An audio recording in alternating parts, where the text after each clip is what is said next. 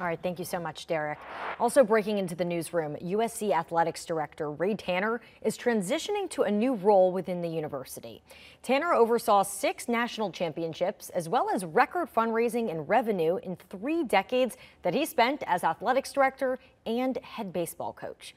Tanner will continue to be the Gamecocks athletics director until his successor arrives at the university. He will then become athletics director emeritus and senior advisor to the president. In that role, officials say he will focus on fundraising and community engagement. Under the agreement, Tanner will remain at USC in his new position through June of 2028. The contract was approved by the Board of Trustees this morning.